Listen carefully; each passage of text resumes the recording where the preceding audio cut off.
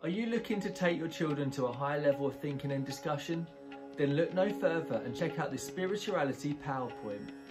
Teach your Key Stage 2 children about spirituality and help them explore interesting ideas with this engaging PowerPoint. Spirituality is not always an easy thing to explain and means different things to different people, so this lesson could create some brilliant discussion. Key objectives are given on the first slide, including defining what spirituality is, understanding that spirituality means different things to different people, recognising how spirituality can be expressed, reflecting on their own personal sense of spirituality. Before you begin, you might like to ask what your children think of spirituality, or use a dictionary to help them define it.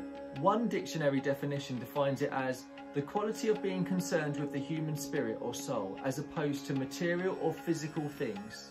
The next slide explores all the things that spirituality is not. On the next slide, children can explore this further. They can sort things that are physical, material things or into spiritual things. Just click on each sentence to see where they end up. The slides continue to delve deeper into spirituality. It focuses on how people connect deeply to each other, to the world around us, finding meaning and purpose. After discussion of the different strands of spirituality, learners are given a moment to think about what they think the definition of spirituality is most accurate. You could have a vote in class.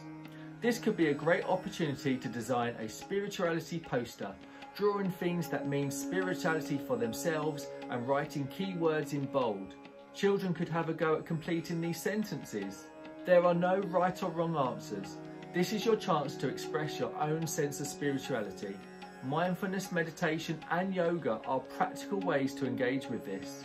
There were many words shown in bold that may be unfamiliar to your learners. Use the glossary at the end of this PowerPoint to help explain what they mean. I hope you found this resource useful, so please leave a star rating and a comment below. Bye for now.